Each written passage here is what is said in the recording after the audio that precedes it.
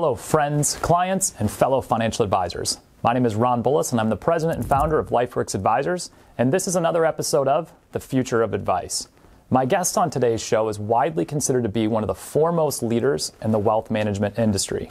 He's the principal and founder of AdvicePeriod, the former chairman of Convergent Wealth Advisors, a firm he helped found in 1994, and he's considered to be a pioneer for the independent advisory industry. He is also the founder and visionary behind the cutting-edge technology platform Vanilla, which is seeking to revolutionize how estate planning is done between clients and their advisors. He's widely known for his contemporary approach to wealth advisory, as well as his estate planning knowledge, and he's a frequent speaker on both topics. He memorialized his concerns about the conflicts of interest in our industry in his guide for consumers, Get Wise to Your Advisor. He's received many industry accolades, including being ranked #1 by Barron's in both his state of California and #1 in the national rankings in numerous time periods. In 2019, he was named WealthManagement.com's Thought Leader of the Year, and his firm has received numerous awards for its culture and industry pace setting. He's a champion for the fiduciary standard and for consumer education and financial services. In 1995, as part of the development of his previous firm, Convergent Wealth Advisors, he founded CMS Reporting. CMS Reporting is now known as Fortigent LLC, a leading provider of outsourced wealth management solutions with more than $75 billion in assets on the platform. Fortigent was acquired by LPL Holdings in 2012. He's been a member of YPO, the Young Presidents Organization, since 1998, and he's an accomplished pilot and enthusiastic lacrosse fan. Welcome to the Future of Advice, Steve Lockshin. Hey, Ron. Thanks for having me on board. Yeah, thank you for being here. I've been looking forward to this conversation now for quite some time. You're building a platform for advisors to essentially run their business anywhere, which I think is really, really interesting. So why don't we just start for the people listening, advisors and clients that maybe aren't familiar with who you are and AdvicePeriod. Why don't you just give us a quick background on why did you start AdvicePeriod and a little bit about your firm. Started AdvicePeriod. It was called a third iteration of the same business. Been doing this since '89, and really wanted a clean sheet of paper opportunity to do the things that I believed in, and had a little success. So I had the freedom to be able to kind of pick the clients that we want on board and the folks that work with us and how we did things. So two other folks I worked with at our old company that we had sold, City National Bank, came over, and we started a business that was very focused on advice. Really, and hence the name. First of all, it's very hard to come up with names where you can get the URL, the trademark, et cetera. And I was sitting around one night, like, I just want something that explains that all we do is give advice, period. And that's where the name came from. And so that's really what the business is about. Very, very focused on advice and planning, charge differently. I think we look at the world a little different than most of the folks in the industry. Yeah, and one of the things that your website says, and I wanted to ask you about it, is right on your homepage it says, we're reinventing wealth management. The current model is totally outdated. Not just outdated, but like totally outdated. So as somebody who, I think, from reading your bio and doing some research, you started, in the independent advisory space, like you said, back in the late 80s, and started another firm. Was it Convergent Wealth Advisors in '94? What about the business model in your mind is the totally outdated part? The part that's outdated, I mean, I always explain it that when I started, and my mentor, who's a real senior guy at Morgan Stanley now, you'd walk in the 70s, 80s, and an advisor, broker would say, well, Ron, how old are you? You'd say, well, I'm 40.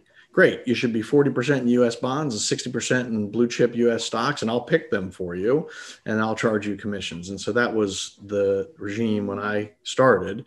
Then it moved to asset allocation, but the industry is still very focused on moving towards planning. But for the most part, across the industry, it's I can get you a better asset allocation. I can get you into funds other people can't.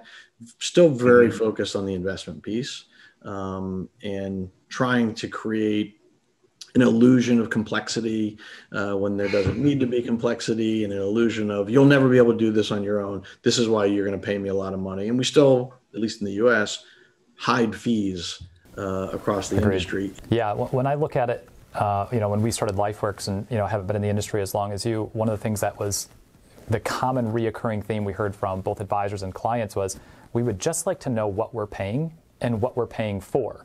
Are we paying for the asset management work and then getting some financial planning for free? Or are we really paying for planning, but you're just charging my there was a significant kind of like muddying of the waters, so to speak. And I still think it's there, right? Oh, 100%. Well, and if you think about human nature, people are going to focus on the areas in which they get paid. So if you charge based on assets under management, what's your primary objective? We kind of inverted the model and said, we think the planning, and particularly the clients that I typically work with, where they have taxable estates, so very focused on estate planning, we charge a lot more for that, where it's easy to add tangible, demonstrable value and articulate what you're paying and what you're getting.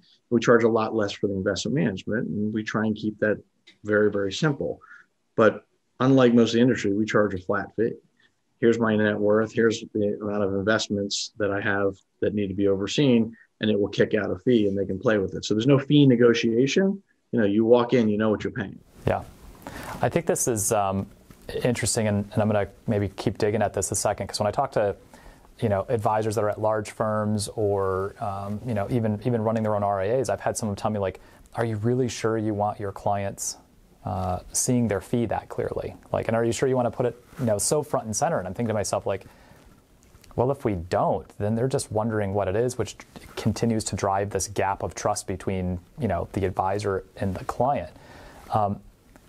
Where you're sitting, I think how you guys are approaching it is unique. Are you seeing more firms in your area and even nationally in your networks that are starting to adopt the same approach, or would you guys still say you're at the front end of kind of shifting how the business model is set up between advisors and clients? I'd say we're definitely at the front end, although it's been accelerating. But this is a lot like going back to the late 80s, early 90s. Back then, people weren't doing asset allocation. They weren't diversifying globally. They weren't hiring outside managers. It took 20 to 30 years for that really to kind of permeate the industry. And the industry is even not fully there. It's significantly there, but it's not fully there. So I think it's going to take 20 to 30 years for the industry to probably do the same thing around fees, unless technology kind of forces it upon advisors. So if the notion of transparency and accessibility of that information becomes very, very easy, digestible, then it will probably force the industry to move faster. But right now, nothing's pushing our industry. Yeah, I was just looking at the TDFA Insight study, right? We custody with TD Ameritrade, and 96 cents of every dollar of revenue was in assets under management fee. And the average firm lists something, I probably misquote the report a little bit. The average firm says they do something like 15 different services for their clients, and only 2 or 3 of them are actually asset management services, which means 4 cents of every dollar of revenue is allocated to like the majority of the services they say they actually offer.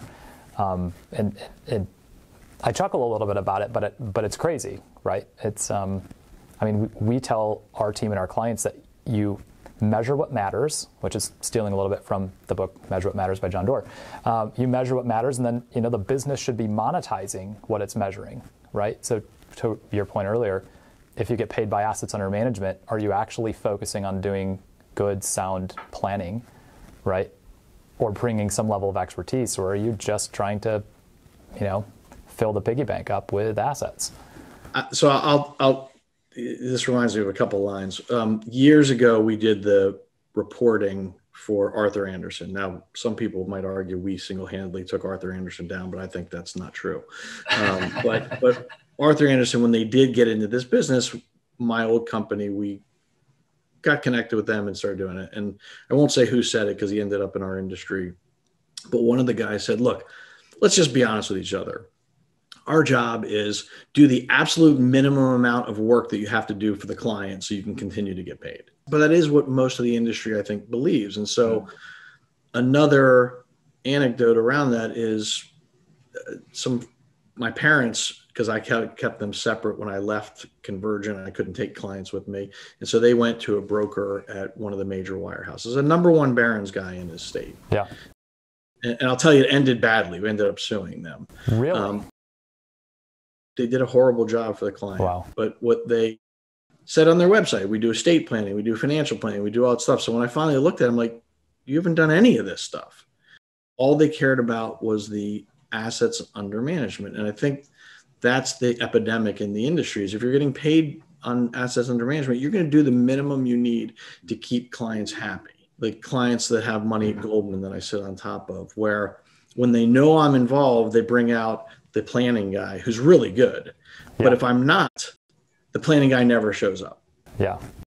So it gets back to what's the minimum you have to do in order to keep the client happy. And to take it even one step further, I'll tell clients when they come in, I give them kind of the anti-sale because I really believe this. I'm like, if they don't have a huge estate, so because in that case, we'll use tax enhanced indexing, but I'll use a Vanguard fund as an example. I say investing is just like going and joining 24-hour fitness.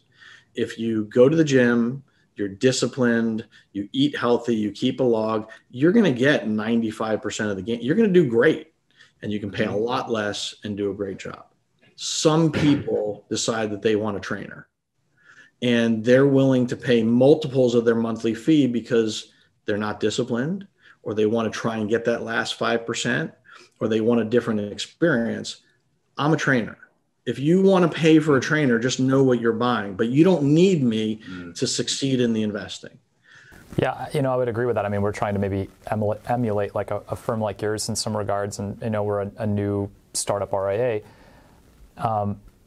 Why do you think the industry hasn't shifted faster to this? I mean, I got a couple opinions. I mean, Ernst & Young did a study a couple of years back that said it was advisor compensation and technology that was probably mostly to blame and lagging behind. I think there's maybe also a culture in our industry of rewarding like the best salespeople, right? I came out of a large national insurance firm, great insurance company, not saying anything bad about them, but the people who always got the recognition, the rewards are the people who are the best at selling product, right? And I feel like we're shifting into an era that the way we add value as advisors is truly to be a trainer, a coach, provide guidance, and that requires specialty and intellectual property, whether it's the ability to coach or to guide or like a high degree of specialization around taxes. What do you think it is that's holding, maybe the thing that's probably most holding the industry back? Is it that there's too many advisors who are generalists, who if you kind of strip it away and say, what can you actually do to add value, and it's maybe nothing? Or do you think it's, firm culture or compensation or some combination of a few things like that? I think it's all of those. I mean, to put a label on it, it's greed, it's the structure. We are the most overpaid industry on the planet for the level of value that most advisors bring to most clients. I mean, the data says most advisors detract value, they don't add value. Clearly, as I like to say, if the hair on the back of your neck is standing up when I say this, you're probably one of those advisors. If not, then, and you're adding value, then part of it is just how we're compensated and what we've driven the industry towards. The tech thing's easy to solve, but the industry doesn't want us to solve it because complexity yields the higher fees. Got it. Right? You go to a robo, how hard is that? Kind of picking up on this conversation, one of the things that, I was telling you, I gave a presentation. That's actually how I met Marty Bicknell, who introduced us. And I was giving a presentation to, through the Scratch Rich program and trying to raise some capital for the technology we're building. And I said to a bunch of, people running RIAs, let's just go to your website a second and ask a simple question like, how do I become a client? Right? And they were like, well, I'm like, and then let's just go to, Wealthfront or Betterment or, pick a robo platform. And what surprised me, and, I have a fairly young team, and so we all have accounts at places like that, and we've used a lot of those tools. And I said, how many of you in the room have ever opened an account with a robo advisor or used a fintech platform? And like no hands went up. And I said, look, I know we like to think that what we do is so amazing that there's no comparison, but there's a lot of things that we should be learning from that industry. I mean, the standardization of their onboarding, the speed with which they do it, the way they can take all the fat off the bone, so to speak, in terms of fee structure, because they've automated the things that 90% of our industry is still paying a human to type data in here and then to type data in here and then to send a form out. I mean, it blows my mind still. Yeah, what you do is exactly what I do when I speak at conferences. I'll say, how many people in the room have a robo account? It's always less than 5%. And then I say, how many of you have more than one robo account? And it's usually one person in the audience. And I would open one pretty much everywhere you could, just to see what was going on and to make sure that we were bringing kind of new thinking to the business. Yeah, so one of the things I read a couple years ago, that same Ernst & Young Global Wealth Management report, robo-advisor platforms have been around, since like the mid-2000s, something like that. I think maybe the first one came on.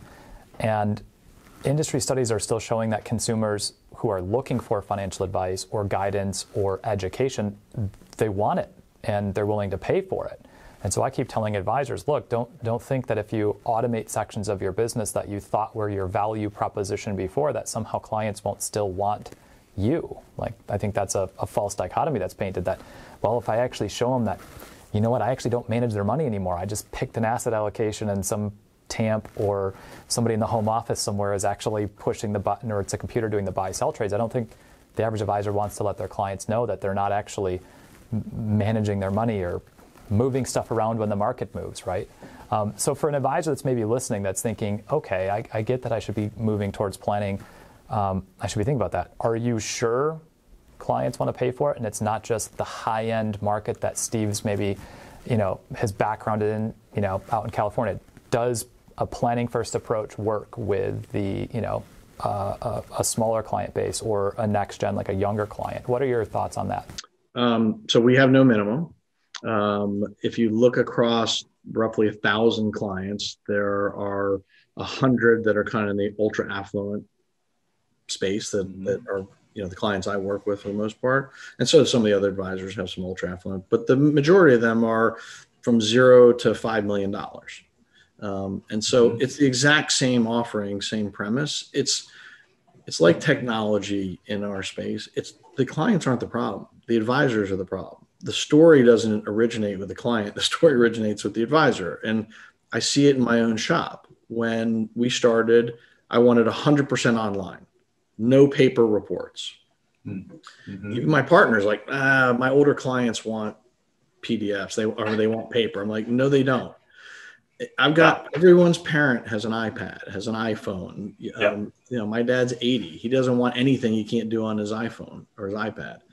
So it was the advisor, it wasn't the client. It's no different when it comes to the experience, when it comes to the relationship. It's the advisor that makes up the story and pushes it on the client, as opposed to even asking clients what they really want. The market's the market. It goes up, it goes down. Long term, we believe it goes up. Here's what your planning suggests you should do. Let's focus on the things that we can control. So there's a lot of buzz in the industry, maybe for the last couple of years that I've been paying attention to it anyway, about client experience, right? I think every conference I've been to in the industry, somebody's talking about client experience.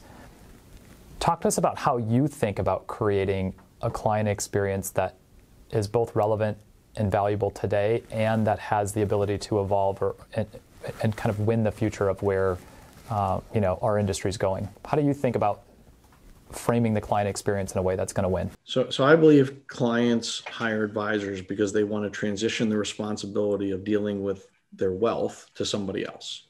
So the first thing is make sure that they know that you've got a handle on everything. And so many advisors don't have a handle on everything. They only have a handle on that which they care about, which is the asset management. But have they really looked at the insurance? Have they looked at the estate planning? Have they looked at stuff for their kids? Do they make sure that their kids who are 18 have HIPAA releases in case they get in an accident while they're at college and things of that nature? If they're not paid to do it, a lot of them just don't do it. The other thing is David Cantor at Fidelity coined a phrase that I use all the time, which is, at least I think he coined it, but he said it to me. Our clients want a little, a lot. So we got away from the quarterly meeting. It's like, call us as you need us. There's certain things, there's a cadence of things we'll go through with you, but we're not going to do this quarterly meeting anymore. We're going to talk to you sometimes every day while we're in the middle of something. Sometimes we won't talk to you for months. Our job is to just be proactive about it. And again, solve the problem where they've handed off the responsibility to us. And then we've taken that responsibility and treated it with the respect that it deserves. Mm-hmm. Yeah, and we live in a world that is instantaneous, right? I mean, clients are used to texting their kids, and I'm 39 with 4 kids at home, one of whom's a teenager in high school, and even my 4-year-old daughter knows how to send a text message to me from mommy's iPhone. So, I mean, we live in this world where it seems like the entire industry, or the entire, the client base and consumer base, is just used to instantaneous communication back and forth, text messages, chats, solve a problem, subscribe to something, move on. And I feel like our industry is still kind of stuck in this, what I call the Moses method, right? Let me get some information from you. Let me go back to my office, walk up the mountain, talk to God, put down some 10 commandments, come back and go like, here's what you should do. And by then it's like, it's irrelevant. It's moved on, But I still, there's still firms out there that won't let their advisors text, and I understand regulatory compliance and things like this. But when you're limited in the speed with which you can engage with a client, some of the things they want to just have an answer for are today, not 3 days from now when you get your PDFs printed. You hit the nail on the head, and clients are used to looking at stuff online. Everything we have is online 24/7. Yeah. I don't want paper, other than when the custodians force us to have paper, which hopefully will go away. There should be complete transparency. It should be digestible. We don't have to make it complex. The clients who want, in fact, best example, when we started Betterment Institutional, and Marty Bicknell and I, started really marketing that, and when they first started doing it, advisors were worried that the clients would fire them and just go to Betterment. It is completely made up. The people who decide to hire an advisor are the same people in the gym that decided to hire a trainer. They've already opted in. So now just do a great job. Don't keep forcing them to opt in. Yeah, and the people that are going to do it on their own and want to do it for free, if they were at Betterment, they're now at Robinhood or some other free trading app or something, right? Yeah, they've moved on in search of whatever price point they want. Yeah.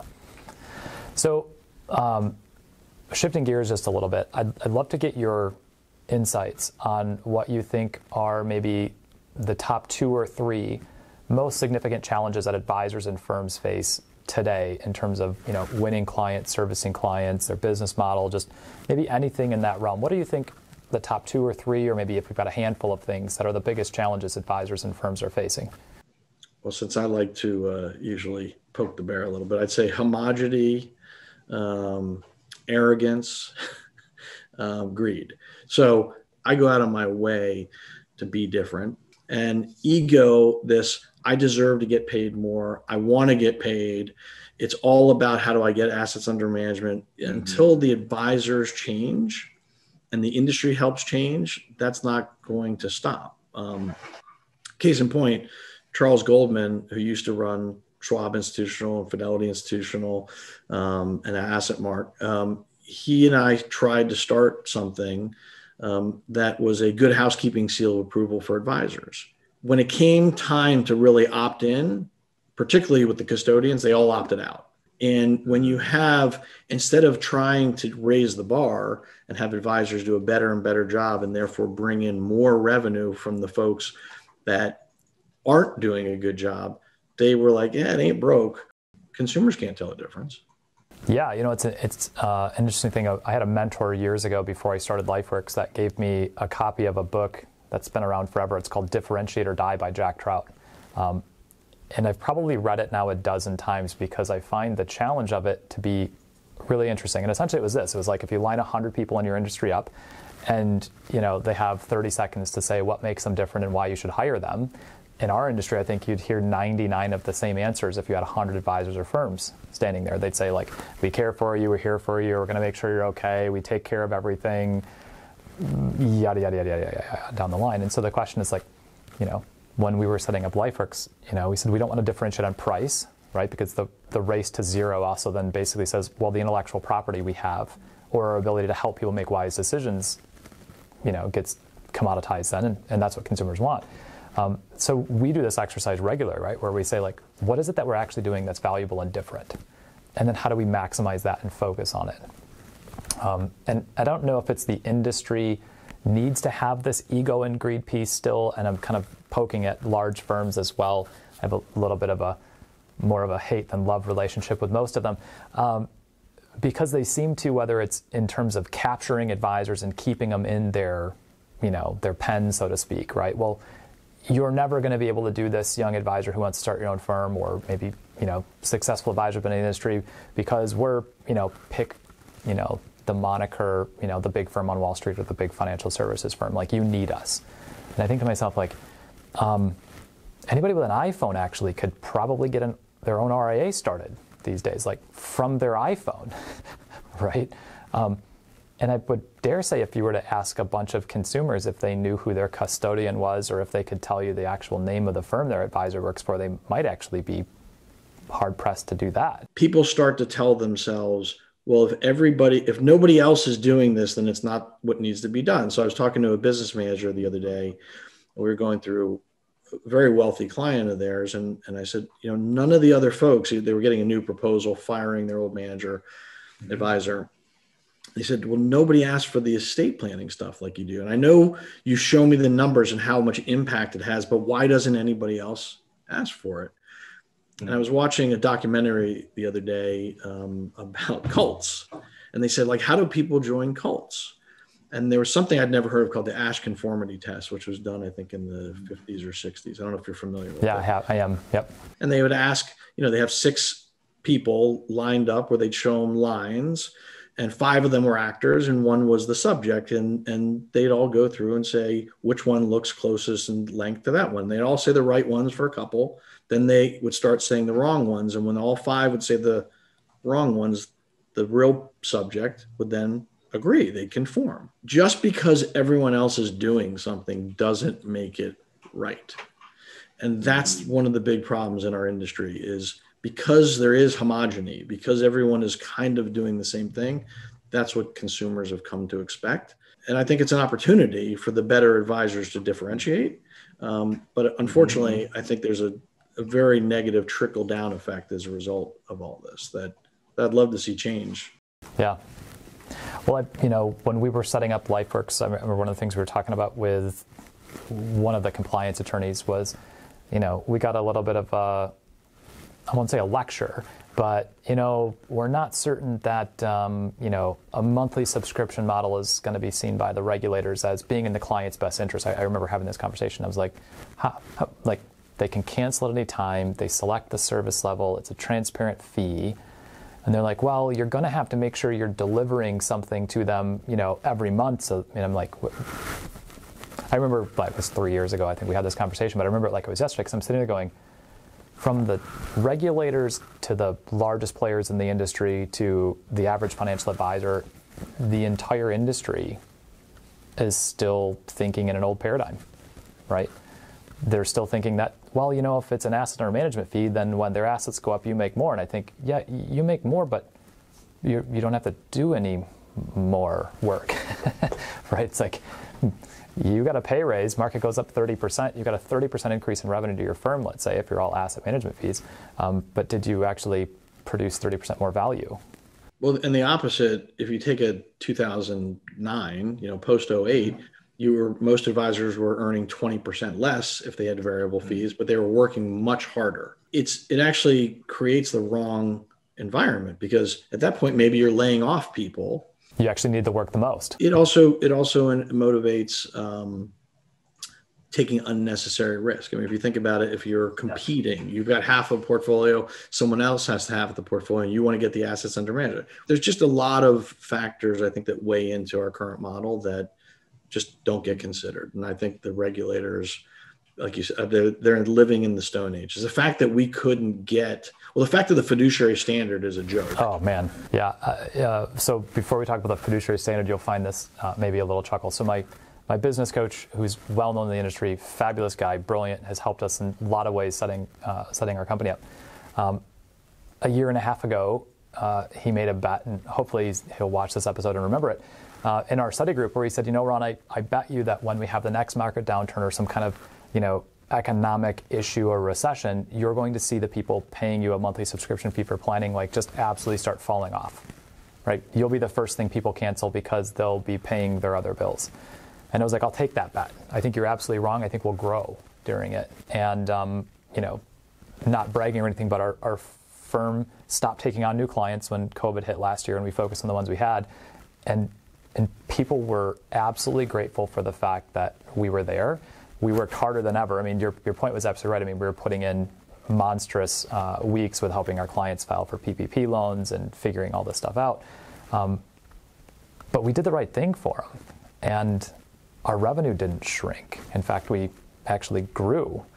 And then we started having our clients say, hey, when you're ready to start taking back on clients, like a bunch of my friends, like I've been telling about you guys, and now it's like, they're like, yeah, we got to do this. So he owes me, I think it was a steak dinner we bet over that one. So fiduciary standard, this one drives me nuts. Let's maybe just poke the bear a little bit here. I call myself a financial advisor. Somebody at a large wirehouse calls themselves a wealth management advisor. Somebody in another RIA calls themselves something else, financial planner. Somebody at a national insurance company calls themselves a financial planner. And there's absolutely no uniform standard, in my opinion. I might be slightly wrong on this, but when I look at this, I think I couldn't call myself a doctor if I wasn't adhering to the Hippocratic Oath, and I didn't actually go to med school, and I wasn't actually practicing medicine, right? I mean, they go to jail for doing that. And we can have, you know, somebody like yourself who's taken on the risk and the burden and the compliance liability of running an RIA and truly operating as a fiduciary. And then you maybe have somebody sitting inside of a large firm, whether they're well-intentioned or not is not the issue, but they're getting to use the same title, the same nomenclature, right? But they have product sales requirements and managers and distribution chains and, you know, cross-selling of banking services and credit card, you know. Riff on that one for me a little bit, because my guess is you probably also have some more insights and feelings on this that people listening will find interesting. So when Advisent, which is the thing that Charles Goldman and I tried to do, fell apart, I started writing this white paper about exactly this topic about the industry and fiduciary. And that morphed into the book, Get Wise to Your Advisor, which I went back and read through the other day, which I wrote in 2012. And sadly, nothing has really changed. We're handling one of the most important facets of someone's lives, right? Your health and your wealth and your family. You know, family people deal with whether it's their community or their church or temple or whatever. Health, you've got your doctors, as you said. And even your priest or your rabbi or whatever goes through some training and schooling. We don't do anything. We just read some books and take some sales chatter. In fact, there's not even recurring education that's required to be a broker, maybe to be a broker, but it's mostly compliance. Yeah, there isn't. In fact, when we gave up our Series 7s and, you know, the things that we were told we had to have, and, you know, I'm pretty good at taking tests, so I chuckle about this. I read a book, I take a test, I pass it. I knew nothing about being a financial advisor, but I was like, okay, now I have my Series 7 and 66, and away we go. But then when I left, again, the large firm, and we started an RIA and went truly fee only, I was like, man, how much CE do you think we're going to have to do? And I remember, you know, finding out, like, wait, I don't even have continuing education requirements. Like, wow, like, my CPA does, my attorneys do, let's hope the doctors do, you know, like, I am now fully liable for all those things. And wow, interesting. I'm a pilot, Ron Carson's a pilot, you know, a bunch of folks in the industry are pilots, you know, probably something in our personality enjoys doing that as well. But if you think about it, we have to annually do, the insurance companies are flying complex things. So think if you're handling complex clients, we have to go to school every year for this. You have to pass tests. You have to go to the doctor, at least at my age, every year to get a medical. I mean, they're making sure that you're not killing yourself and other people when you're flying an airplane. Those are the standards. And, the FAA certainly is not the most efficient organization in the world, but the theory around it makes sense. It's no different than doctors, lawyers. We don't have to do any of this stuff in the industry. And so if you think about it, there are so many people doing a poor job because they make it complex, and the clients are like, you know what? I like Jimmy's personality, and he takes me to play golf, and he's got these really cool products that guarantee me I'll always get my money back. And I only get, I can get up to 15% of the S&P. I mean, only in certain years, but I think there's fees in there, but I don't really understand it. It's a lot of paperwork. Yeah, he's a good guy. He went to college with my buddy. Yeah. I mean, I think that, we as humans inherently want to trust people that other people we trust, right? There's something about that kind of like you're either guilt by association or you're trusted by association. I think from the studies I've read, that still seems to be like the number one way people select advisors and services is some type of, referral from a family member or friend or something like this.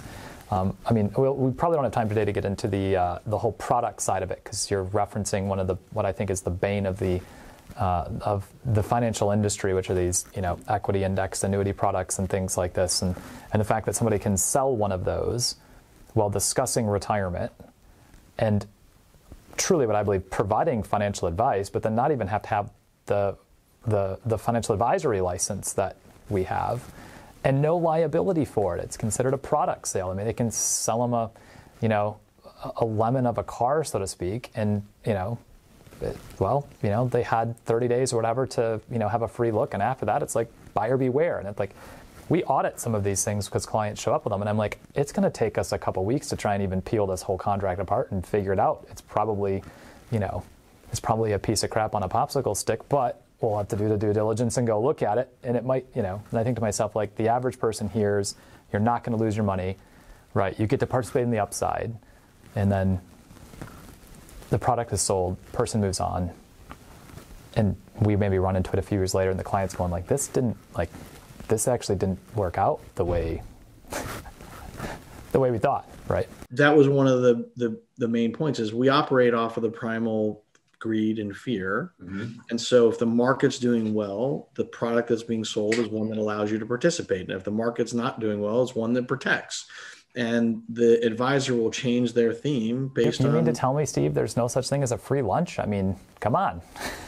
I even internally, we had our investment committee meeting yesterday, and they were talking about some of the advisors feel the need to have alternatives for fixed income because of the interest rate environment, or they want alternative assets. Now, my clients, for the most part, have no hedge funds unless they showed up in there. Mm-hmm. I don't have a lot of complexity in the portfolios because I don't feel that it adds enough value for the taxes, the fees, the illiquidity, et cetera, and that regular capitalism works just fine. And let's focus on the things like fees and taxes and estate planning. And so I asked the head of our IC, and I said, so of the advisors that believe that they need to have alternatives or alternative fixed income in the portfolio, they're arguing that their clients need these. So it would follow then that it should be sporadic and spread out across all advisors, that various clients would need them. Of course, the data does not say that. Data says advisor A believes in these, and therefore all of advisor A's clients have that. And advisor B's clients doesn't believe in that, and none of their clients have it. Mm-hmm. And as a result, we're back to it's the advisor pushing their belief system, whether it's technology, whether it's investments, onto the client, and not doing our job as a fiduciary, which is hear what matters to the client and then help them achieve their goals in the most efficient way. Yeah, so I got to ask you something about this. This will be me poking back at the bear in the industry. Our firm stopped doing risk tolerance questionnaires with our clients 2 years ago. Again, our pedigree, myself and the founder, we came out of a large firm, and so that was, first thing you did was an RTQ and 10, 15 questions, whatever, score it. And then when we left that firm, we're like, okay, we can use an electronic tool for this. We can use an online scoring type of system, and now there's lots of them out there. And we stepped back one day, and I was just thinking about it, and I said, this is wrong. Like, imagine if I went to a doctor because I wasn't feeling well, and the doctor said, I'm going to run some tests, right? Doctor walks back in the room and says, hey, Ron, I've got bad news. You have cancer. be like, oh, that's terrible, but at least I know maybe what's wrong with me. Imagine if the doctor like turned his script pad around and was like, how much chemotherapy and radiation do you feel like having, right? I'd be like, the least amount possible to cure me of the disease. Like, nobody wants to sign up for like, give me the maximum, right? But when we follow this tried and true, or what the industry's used, right? Client shows up because they have a symptom. They're unsure about their future. They're unsure about their investments. They don't have a plan. And the first thing the industry does is make them tell us how they feel about risk, right? And then we build an investment portfolio off that. I mean, that'd be like you and I going to the doctor and the doctor's handing us the script pad. I mean, it seems like a nonsensical way and a very reductive way of taking individual uniqueness and our true fiduciary duty and just completely squashing it and giving everybody the same thing. Yeah, the only place I'll push back on that, and by the way, we don't use risk questionnaires. I'm friendly with Aaron Klein. I like what they've done at Riskalyze because it helps a lot of advisors that don't have the tool set. But I believe it's much simpler than that for the people who can do this. And I go to a client and say, it's math first, emotion second. So Ron, you tell me what you have, what's coming in and what's going out, and what you want to live off of. And I'll tell you the minimum return, which will define the risk, that is necessary in order to meet your objective. Then we look at just historical markets. I literally pull out 3 Vanguard funds. There's a 40-60, a 60-40, and 80-20 lifestyle funds that Vanguard has.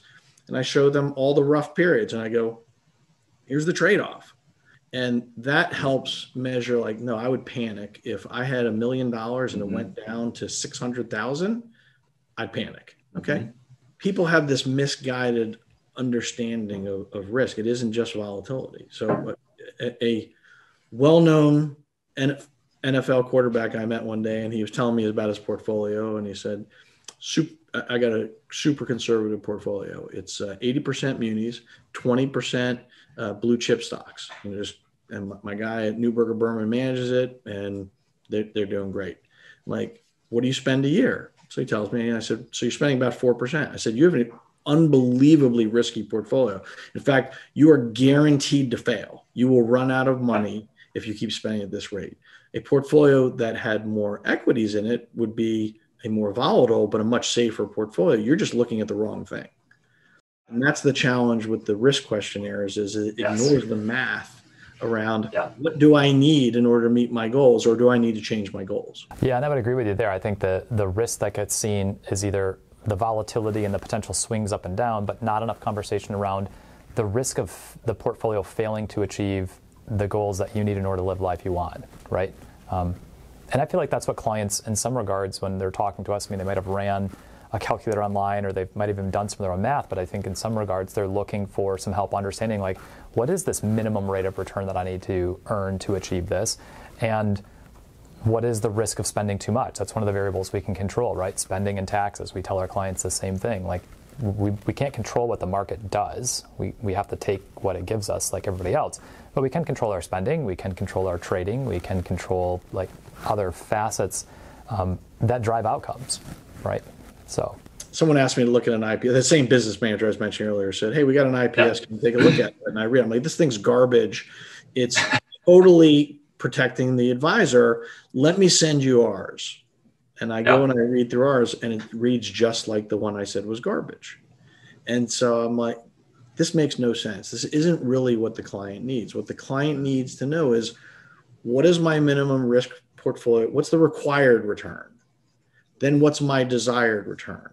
And to the extent that my desired return is greater than my required return, then I recognize that I'm taking on additional volatility risk. And then giving them a super simple thing to measure against, whether it's ACWI plus AG, or again, one of those Vanguard funds. So again, back to, we have a problem where we make things overly complex. Yeah. I really like the way you frame that, because you're starting with the requirement, and then you're moving to the desired outcome, and then you're looking at the risks on both sides, right? The risk of the volatility causing them to make a bad decision, or the risk of maybe them being over conservative with their investments and not being able to achieve the life they want, the outcomes they want. So talk to me a little bit about why estate planning. I've been on the justvanilla.com website. Our team's eagerly waiting to actually use it. I told them to hang on signing up until we had done this podcast, and I want to talk about it. But you're poking at another industry that's run by attorneys. I'm not going to say maybe as regulated as ours, but it seems to be one that either clients ignore or advisors ignore, or maybe the clients are ignoring it because the advisors ignore it. But you kind of picked a boring one to build some really cool technology around. Tell me why estate planning and why not, maybe another area of wealth management that you felt like was outdated and needed to be innovated? One, like necessity is the mother of invention. So after we started AdvicePeriod and we were so focused on adding value through planning, it was very tough. If I took $100 million estate and I moved 20 million out of the estate and the client looked at the report the day before it had 100 million, the day after it had 100 million, like, what did you do?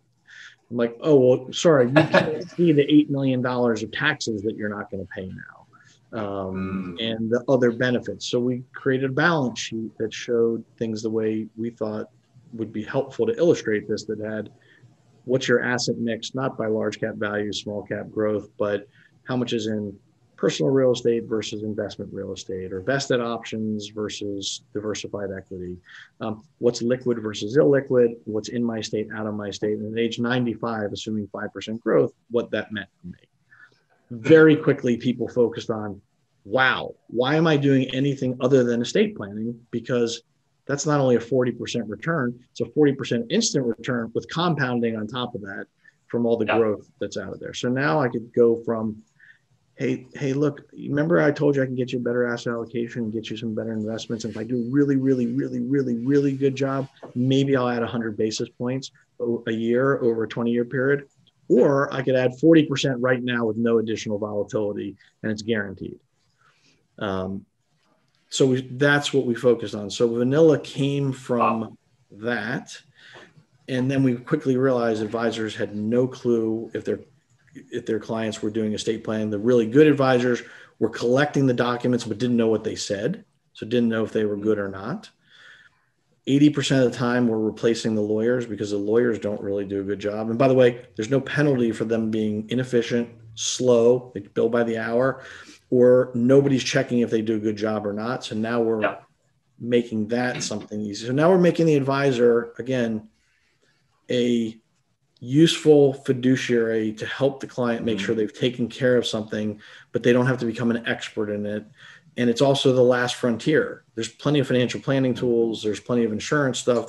There's nothing helping advisors with estate planning. Yeah, I would agree with that. That's true. We run into that now. In fact, our biggest challenge as we've started taking on clients, nationally, is we're getting the estate planning documents. We're talking to them, and they're like, "Hey, we need this done." And we're like, "Okay, somebody's going to get on the phone and start calling law firms in XYZ city and interviewing them for our clients." And it's like, this is a terrible way to go.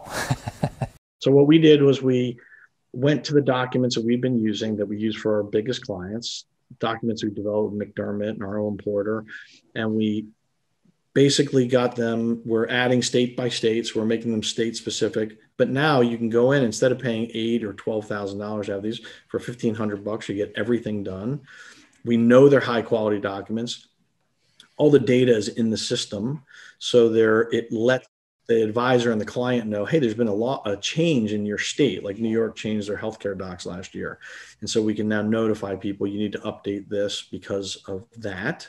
We can be proactive, whereas lawyers are generally reactive. It's not the lawyer's fault, it's the industry's fault.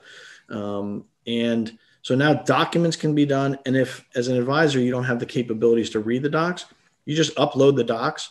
Our team reads them and gives you a very nice printout on, here's where they're deficient, here's what the map looks like. None of these ugly PowerPoint or Visio maps of an estate. It's done in a very attractive way. So now the client knows, Ron knows about my family. He knows who gets what. He knows my total net worth. He knows who I love and don't love, if you will. He knows what my beliefs are about money. You take a very intimate part of the relationship and you bring it to life. Yeah, no, that's awesome. What are some of the challenges you guys are facing in that? Is it just, the state by state burden, or how is that the rollout of this platform going for you guys? we're about 2 years in. The document generator works amazing. So now it's just adding states, and part of that's just demand, because it costs us a bunch of money to get the documents set up for each state. So we want to have 5 or 10 people. Like if you said, we're in Michigan, I got 10 people in Michigan, I'd spin up Michigan like that. And now we have Michigan working for folks. Count it done, by the way. We'll count it down. I've got somebody taking a note back here. Yeah, we'll talk after. The other thing is advisors are still afraid. They're afraid, even my own guys. I hope this person isn't listening to this. One of my top advisors, I said, did you collect, you do a good job. Do you collect all your client information? He said, yeah. I said, do you understand it? He goes, no.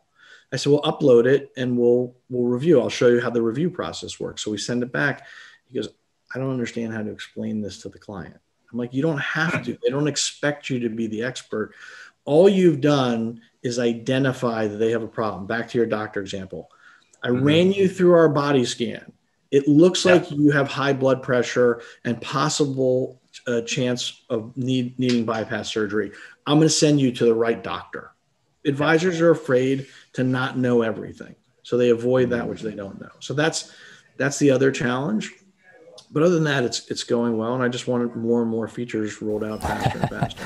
Building software takes years off the back of our life is what I always tell my CTO. I feel like the product never goes fast enough, and I'm probably losing, won't make it to my 90s. All right, I want to shift gears because I want to be cognizant of your time. One of the things that I'm focusing on with this podcast series is talking about what the future of advice looks like, what's in store for the future of our industry. So jump us out 5 years, 10 years, 20 years, some timeline out into the future. What are some of the big things that you see coming down the pipe and that you believe will be changes to our industry and how financial advice is delivered in the future? By the way, the last chapter of the book is exactly that question. So all right, I'm going to read the book. And it's really designed for Joe Bag of Donuts to be able to tell the white hats from the gray hats from the black hats in the industry. But I put in 3 things, my predictions for the future, and so far they're coming true, but we'll see. But some of the things I think that'll change is really the separation of fiduciaries from non-fiduciaries. And it goes back to digestible, accessible information. And it's there. The FEXs of the world help you understand what products cost. Those things will be integrated. A client will be able to upload and link their portfolio through Plaid or whatever, and it'll quickly tell you, you're getting hosed or you're in a decent portfolio. So I think tech is going to revolutionize our business slower than folks like you and I think they will, because as Bill Gates said, the people in the know always think it happens too slowly, and the people who are not in the know think it happens way too quickly. But I think that'll make a big difference. I hope at some point that will cause a tip towards fiduciary and making sure that the laws change around that. And then I think there's going to be a very big growth in back to tech in the areas that support people that want to do those kinds of things.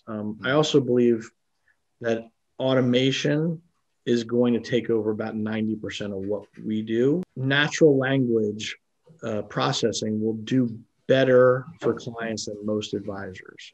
And sometimes the best advisors aren't the best communicators. So how do we turn great advisors into great communicators, and how do we use tech around that? So I just think tech will enable things. I hope, I believe, I wish fiduciary really comes into play and the tech helps accelerate that. And then I hope that advisors will focus on the things that truly add value, not the things that line their pockets. So many more questions and I'm running out of time. Let's maybe do this. I'd love to have you back on, and I appreciate it. Let's maybe end episode 1 here, let's say, or part 1 of Steve's advice for the industry. Now, I'm going to read your book and a few other things, and then we'll have you back on because I want to pick up this conversation again. I'm certain that the advisors listening to this are going to find this to be very informative. If you could give advice to the younger version of you, right, and you've been in the industry for a long time, what specifically would you tell the young, next-gen, hungry advisor who's just getting into the industry, or maybe they've been in 5-10 years and they're maybe feeling this disconnect between, I got all this great technology that I can use as an individual, right? I can, Mint and Chase Pay and Zelle and Marcus and all this stuff, and then I'm over here with firm's technology. What advice would you give to the young next-gen growth-oriented advisor if you were kind of maybe also speaking to your younger self? So since I like to tell stories, a few years ago, a friend of mine in the industry asked if I could meet with a young lady who had interned at Goldman, was going to Goldman. And I like to pick on Goldman mainly because they have a history of doing very well for Goldman. Yeah. The blood-sucking vampire squid, I think, is what Matt Taibbi coined the phrase. Yeah. And no doubt, like anywhere, there's some very, very good and very smart and very honorable people there. But I said to her, she was trying to decide whether to go there or not. And you got to decide what's more important to you. Do you care more about making money or helping people? If you're going to get the most energy and the most emotional satisfaction, the happiness, right? Because we all see the data. It doesn't matter how much money you have. Once you get past subsistence, having more money doesn't make you any happier. Now, everybody looks up and says, well, yeah, but if I get to here, I'll be happier. And if I get to there, I'll be happier. But once you get over a certain level, it isn't about making the money. It's about fulfillment. And so making that decision and then following that path is what's important. What I didn't do when I started was I took every client on because I needed the revenue. I was bootstrapping my business. And so sometimes I took on clients that I shouldn't have and didn't want to take on, that didn't align with my belief system. And then there were times I started the insurance business like you did, where I'm a hammer, so everything's a nail. Insurance fixes that. Insurance fixes that. Insurance fixes that. So part of it is just following your heart and your belief system. And it's hard to do when there's a lot of pressure around you, particularly around making money. Yeah. Yeah, I think that's really good advice. I am excited about the opportunities for young advisors or maybe not even necessarily young by age, but just people coming into the industry now. It feels like there is an ever-growing number of RIAs out there, again, a cottage industry with like really unique niche markets. I know there's some sameness stuff, but it feels like the choice isn't like big insurance company, big wirehouse, or maybe this obscure RIA. It feels like there's more choices out there. So second part of the question then is, what advice would you give to people who are running and building firms or trying to build teams that are going to win the future? What advice would you speak to around building the business that wins the future of advice? Two quotes from a business school teacher.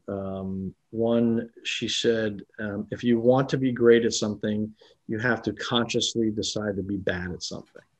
So if you want to be great at service, you have to be bad at pricing. You want to be great at pricing, you need to be bad at service. That's the trade-off, right? You want the no frills airline or the full service airline. You can't be both. And the other was that culture eats strategy for lunch. And so you can have great strategy, but if you don't have the right people and everybody's rowing in the same direction, then it's going to be hard to execute on that strategy. And so I think it's important. And you see stagnant businesses out there. You see businesses that are being built only so they could be sold. So again, it's deciding, where do I want to belong, and am I with the right folks? And you're never going to hit it perfect. So don't look and keep looking unless you can find a place you think you want to be at for a while, and then work together to build the business that you believe in. Yeah, I think that's really really awesome advice, both for firms and for advisors. Steve, I have absolutely loved our conversation. I hope that we'll get to have you back on another episode here in the future. We'll get the book. The name of the book, again, for the people listening, was, I've got to go back up here, Get Wise to Your Advisor. Can we get it on Amazon, online, places like that still? Awesome. Go check out that. If you'd like to learn more about AdvicePeriod, you can find it at AdvicePeriod.com. And I would encourage any financial advisor that is listening to this or watching it, go to justvanilla.com, and see what Steve and his team is doing to, I think, change forever how estate planning is going to be done and how that value is going to be created for both advisors, firms, and for clients. Steve, thank you again for being here. Thanks for sharing your background, your insights on the future of advice, and we look forward to having you on again soon. Thanks. I really enjoyed it.